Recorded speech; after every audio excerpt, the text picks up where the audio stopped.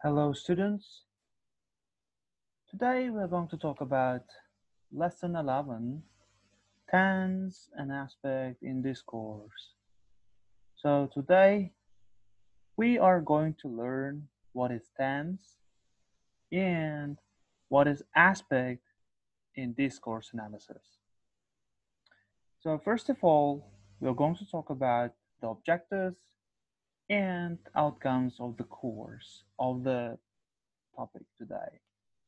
The objectives is participants will be able to distinguish between forms of tense and aspect. Then you will be able to define them in the text.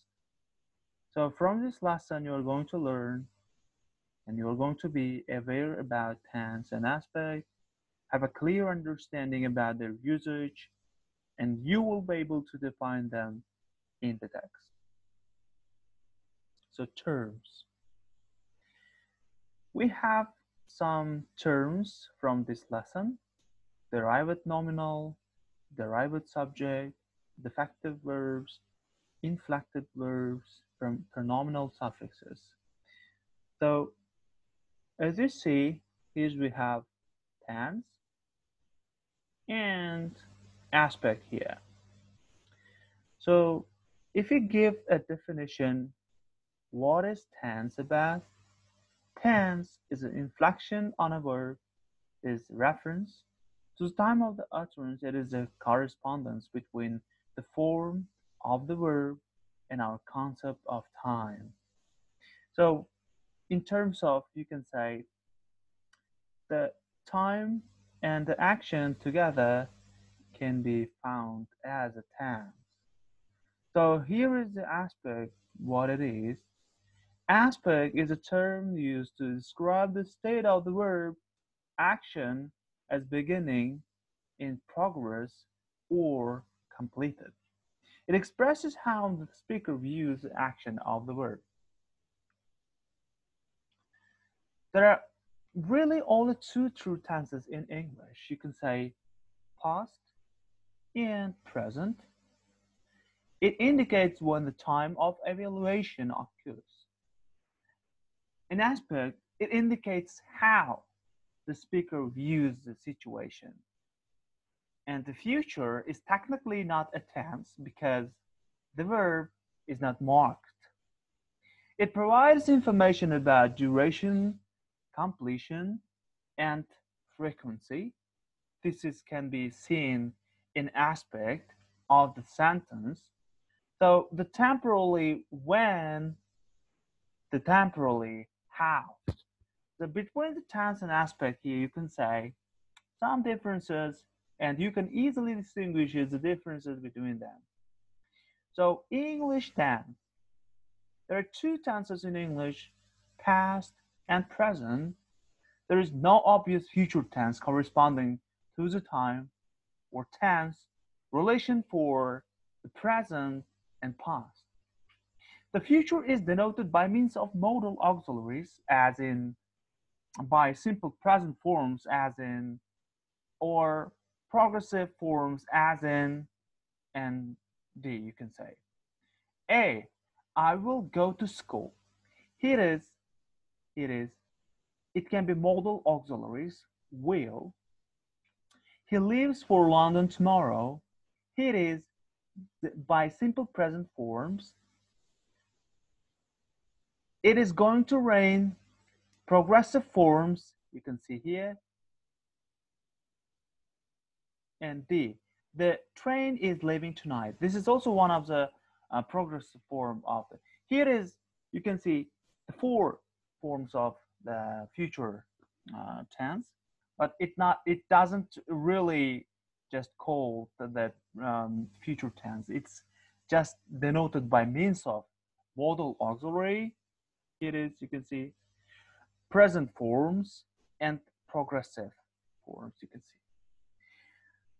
The present, in the simple present, only the third person singular is marked for tense by suffix s and es. You can see he plays, she plays, it plays. The morpheme s has a small all forms in the same distribution as the plural suffix and possessive suffix of the noun. As, z, is. As in sleeps, brushes, changes, raises. The majority of modal auxiliaries are said to have the tense can, may, shall, will, must are used in the present tense too. So the auxiliaries can, may, shall, will, and must are not inflected for tense. For example, I can, we can, you can, they can, he can, she can, it can.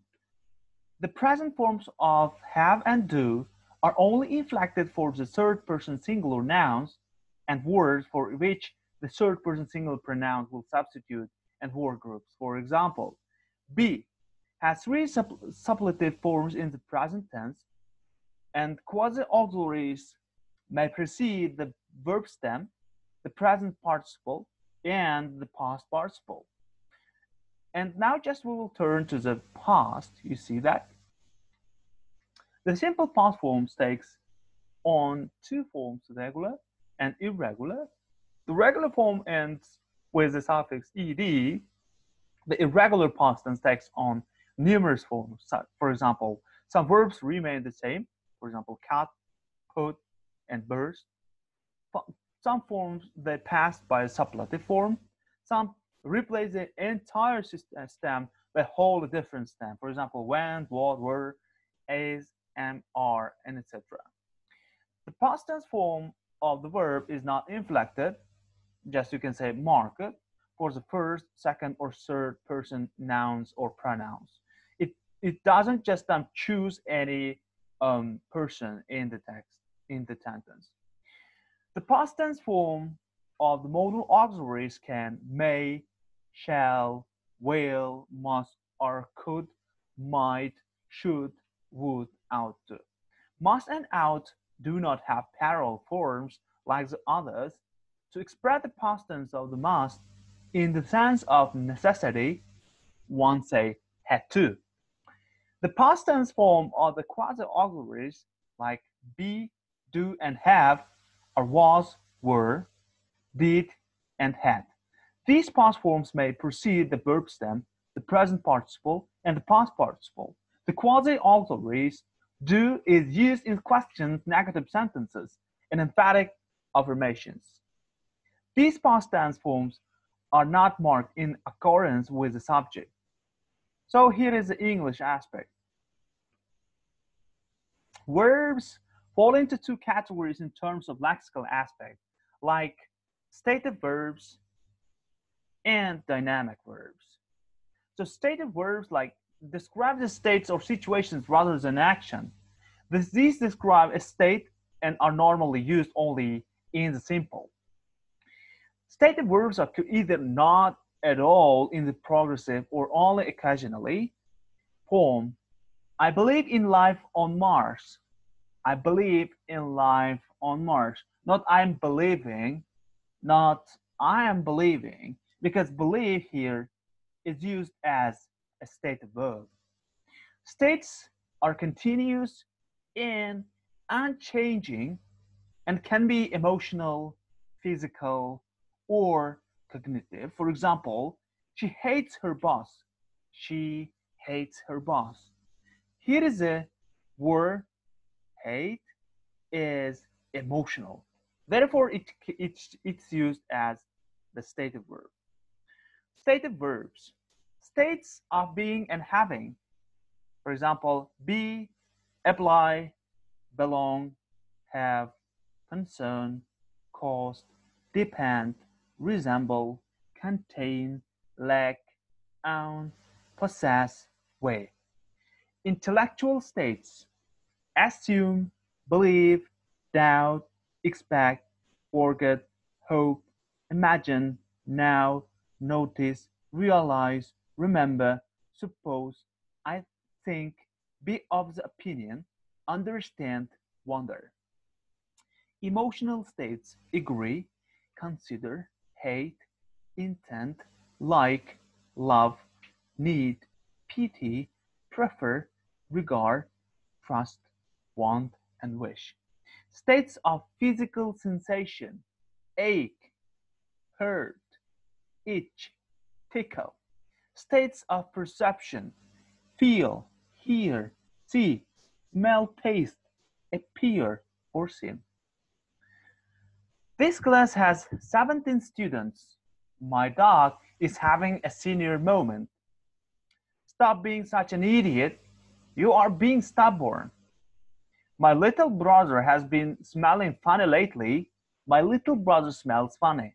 So here is, you can see two the same words or verbs in the two sentences. Here's colored in green, red, and purple.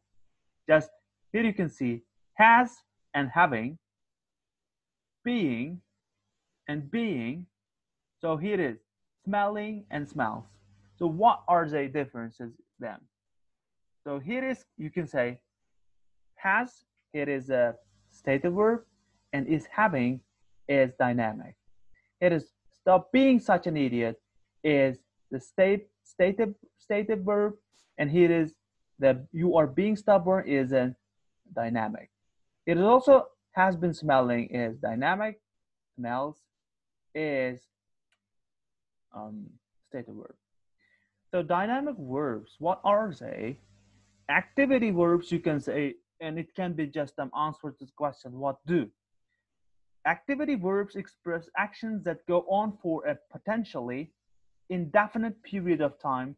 The actions are constant, run, swim, or walk, or involve an inherent change like decline, develop, and grow. Activities denote situations that are seen as going on in the same kind of way over a period of time and has having no built-in boundary. For example, the dog chases the cat for days. The dog chased the cat for days. As you can see, for days, and the chase, the word chase, and Harry talked to Emma for hours. It is, you can see the verb talked and 4 hours. So achievement verbs, what are they? Achievement verbs have to do with the beginning or end of the event or conceived of as having no duration. They might be described as being all boundary. Other achievement verbs are wink, knock, and step. For example, the dog caught the cat. Harry told Emma the whole story. There is no any the time boundaries, you can say. Accomplishment verbs. These are also one of the types of the dynamic verbs. Accomplishment verbs are verbs that have a built-in boundary. They are related to situations with two components like activity phase and then a closing phase. Example, the beaver built a dam. The beaver built a dam and played the tune on the piano. You can see the activity phase and closing phase. The beaver was building the dam. Mrs. Foster was winking at John. Here is you can say. An English aspect. English has the following aspects like simple, progressive, and perfective. And progressive, the present and past progressive consist of be plus present participle like ing form, and 7 suppletive form of be are used as the first member of the verb phrases. Only the first member of the verbal phrase is inflected in accordance with the subject. The second member doesn't change. The perfective. The past and present perfect consist of have plus past participle, and the 3 forms of the have serve as the first member of the verb phrase. The first member has changed in accordance with the subject.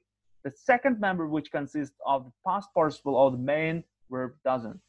So here, as you can see, shall is used with the first person pronouns to express a strong possibility or near certainty of an action which is to take place in the near future. The second and third person pronouns to express a command. The second and third person pronouns to express a threat and determination. I shall be 30 on the next Tuesday. You shall not lie. You are commanded to not to lie. You shall regret this. You shall apologize. You will be obliged to apologize. Here, as you can see, the rules. Will is used with first person pronoun to express ideas such as promise, threat, determination, and willingness. I will try to get him a good job. Here is promise. I will teach you a lesson. Here is threat. We will not let you go. Determination. All right, I will come with you. Willingness. And second and third person pronouns to express simple futurity. He will be back in a day or two. The distinctions between shall and will are fast disappearing. Shall is now hardly used with the second and third person pronouns.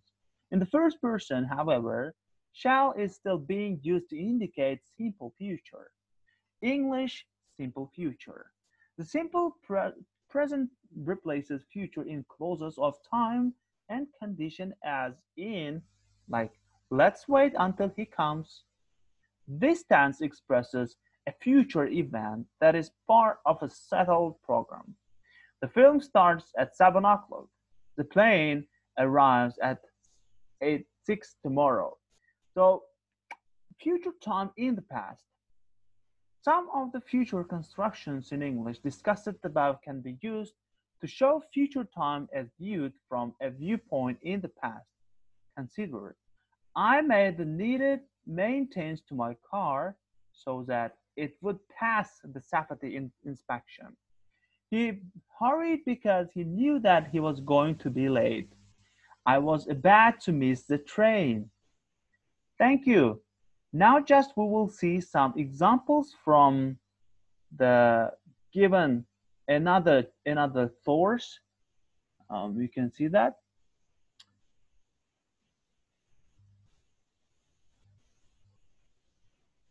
Here is given some real examples. Here is given some real examples.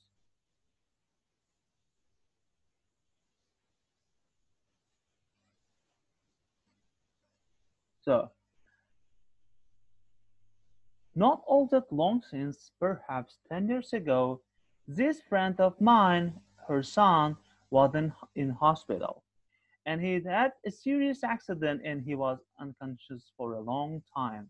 Anyway, she went to see him one day and she said, has anybody been to see you? And he says, no, but right nice young lady came to see me. He said, she was lovely. She stood at the foot of me bed. She had a little word with me. Well, eventually he came home and there's a lot of family in the house and is this friend of mine brought these photographs out of the family through the years and passing them around and he's looking at them and he said, oh, that's that young lady that came to see me when I was in bed. She died when she was born. And so here is you can see that some given tense and aspect here and here it said, in the following extract, the speaker is recounting a ghost story. Note the shift in the tense and aspect are crucial junctures. Note how he says prefaces the significant event of the appearance of the lady. Historic present occurs again, accompanied by progressive aspect. He's looking at the highest moment of suspense in the tale. Okay, so first of all, we're going to define what are the tenses here. So we just mentioned we have two special tenses, present and past. So here, as you can see that um, was in hospital, had, and here you can see was in hospital, and here is you can see the had past perfect. Here is also called past and was unconscious. Here is used was to, and went here is used. You can see that, and she said.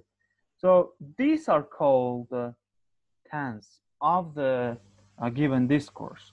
And what are the aspects? So we just counted some aspects of um, English words in the given text here. So you can say progressive aspect. He is looking. He is looking. His progressive aspect. Now we see that what progressive aspect we have in the given text here. So here, as you can see, passing is also just called the progressive aspect here. So you can easily find, if you see the real examples of the um, given example in the previous topics here,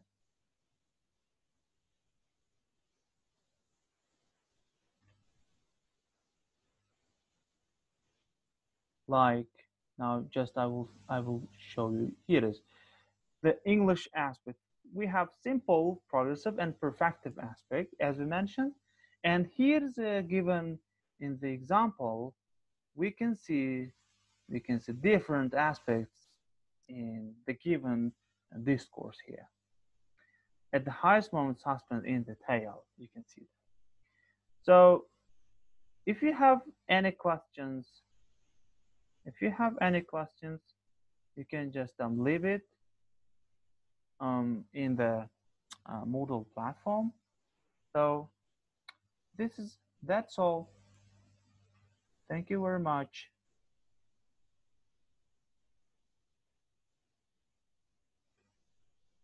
Our lesson is over. Thank you. Bye bye.